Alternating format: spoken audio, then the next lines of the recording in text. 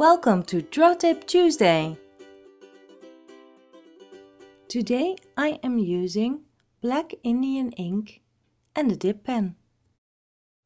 Remember how I told you 2 weeks ago to look down to your hands and your feet to see if there's anything interesting to draw? Well, I took my own advice to heart, and in today's episode I'm drawing my bulky ring.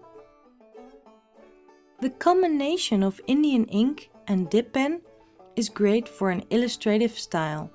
You need your lines to be confident, but you're able to add sketchy elements as well.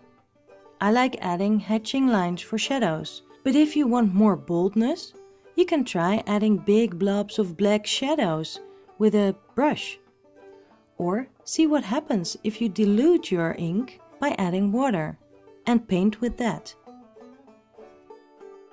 This Indian ink is not waterproof, so you can't add watercolors afterwards. The ink will bleed. But then again, that might be a great effect as well.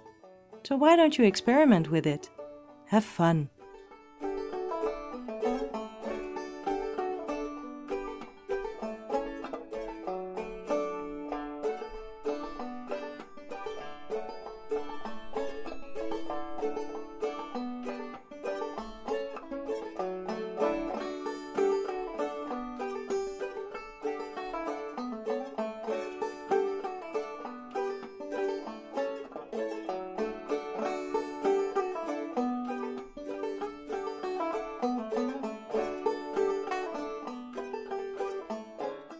Thank you for watching this video.